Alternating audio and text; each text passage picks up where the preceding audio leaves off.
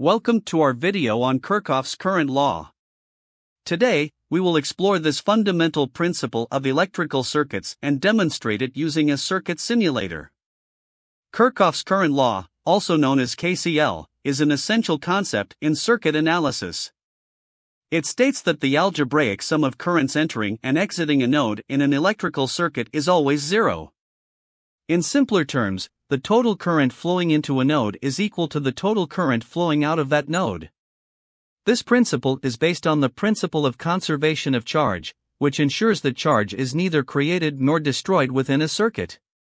To better understand Kirchhoff's current law, let's examine a specific circuit setup using our circuit simulator.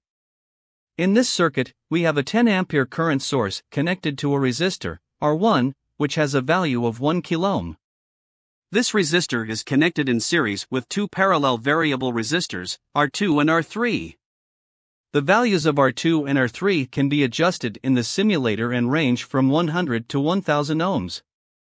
We will denote the currents through R1, R2, and R3 as I1, I2, and I3, respectively. Now, let's consider the node where R1, R2, and R3 are connected.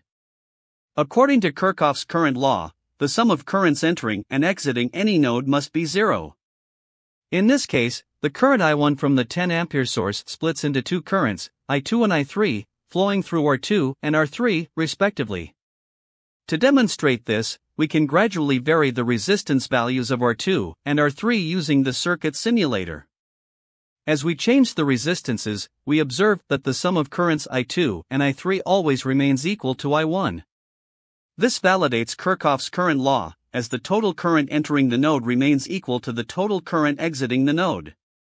By applying Kirchhoff's current law, we can determine the distribution of currents within a circuit, which is crucial for analyzing and solving complex electrical circuits.